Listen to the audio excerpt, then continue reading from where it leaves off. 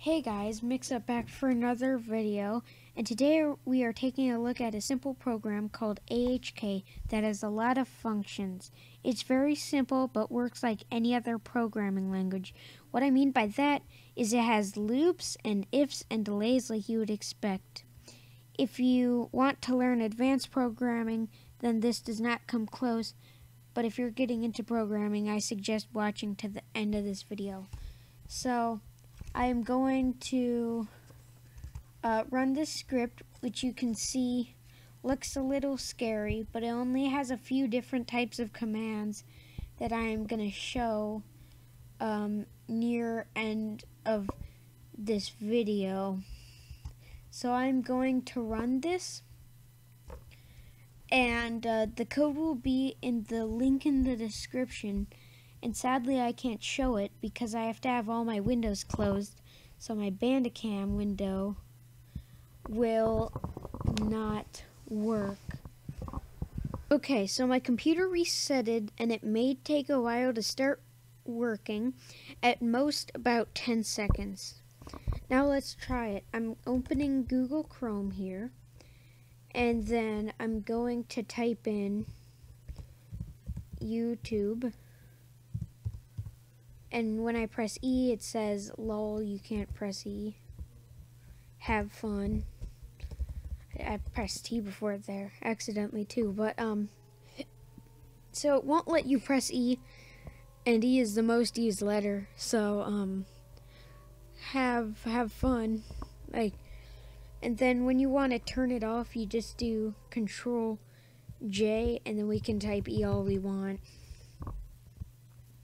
So that won't remove it permanently, and the next time you restart it, it'll be there. So if you're going to do this, I'm going to include a tutorial on how to get rid of it in only 2 steps at the end of this video. But now I'm going to show you how to download it.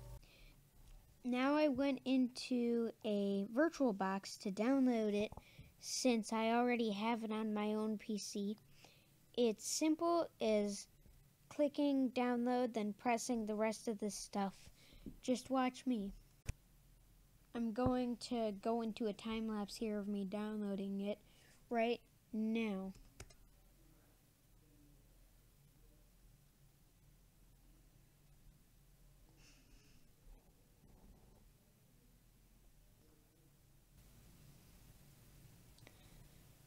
Okay, so now it has launched up, and you just want to exit this, and then it's installed, and you'll be able to use it when you want. So I'm going to show you how to make a script. So all you do is you right click wherever you want. You can do it in a file explorer wherever you want, but I'm doing it on my desktop. Then you hover over new, and then select AHK script, and then you can name it whatever you want. I'm naming it test for the sake of this video. And then what you want to do is right click it, then click edit script, and then you can just delete all of this stuff. Then next you want to, now we are making a simple program, which is a hello world program. So we're going to have a message box, which is basically a box that's a message that pops up. We can leave this as it is, and when we run it, it'll say hello world. But we want to put a trigger on it. So the way to do that is just put anything before 2 colons, and everything underneath it will be run, including other stuff, including other hotkeys, which I figured out the hard way, and all my stuff was getting mixed up, so you might have to create multiple different scripts. But what I'm going to do is I want the up arrow to trigger it. So now we have the hello world, and then so then when we click OK on the message box that comes up, I want it to launch a notepad, and then And then after it launches a notepad, I want it to type hello world. Also, we want an exclamation point here. Okay, so we're going to have it, so the sleep function is basically a delay before the rest of your code, so your CPU can process it. So after, so the number after it is how many milliseconds, so I put 1000 or 1 second, which would be plenty time considering the animation of the message box.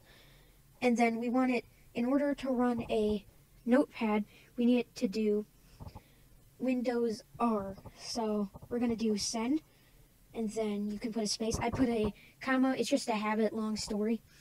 And then you do send and hashtag R, because certain symbols like hashtag and plus and exclamation point are actual signals in the, like, for different things. Like exclamation point is alt and plus is shift. So if you wanted to do an actual hashtag instead of the Windows key, then you would put these bracket things around it. But in this case, I want it to be used as a Windows key. So then after we do Windows R, we need to have it sleep, and I normally do 30 seconds for most things, so it can start running. And then we're going to use the send command to send notepad.exe. And then we need it to press enter. So to do that, you do send, and then in these things, instead of having it type the word enter, you want to do enter. So you do the bracket things and put enter in it. Then we're going to give it a delay of 30 seconds to launch up. Then after that, we're going to send what we want, which in this case is hello world. So we just type hello world and then exclamation. But guess what's wrong about that? It's the fact that there's an exclamation, so that would do hello world, then it would press alt, which would do nothing. So just like the hashtags, to make it be a hashtag, you have to put in brackets. So for this, we have to put the exclamation point in brackets. And now, all we have to do is click File, Save, then we can exit out, and if we double click our script, then it should, after it loads. Okay, well, it turns out you can't do Windows R while Bandicam is running, so you're gonna have to try it yourself. Here is the code, so you can try it yourself if you download AHK, but I am going to show you how to turn off the can't press E prank permanently after this little skit I prepared for you.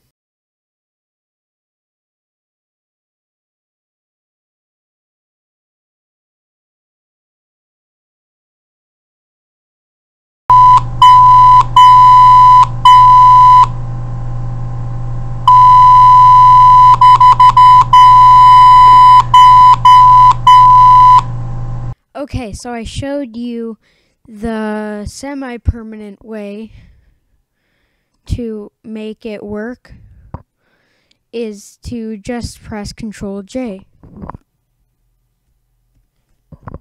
Then we can press E all we want. But that will not make it permanently, and the next time you restart, it'll be there. So to get rid of it permanently is actually very simple. All you have to do is do Windows R. It'll open up a run box, and then you do shell. You have to make sure that you have Control J done already, so that it, like, semi-permanent turns off, so you can type this in. And then you just want to do shell with a colon, and then you type startup.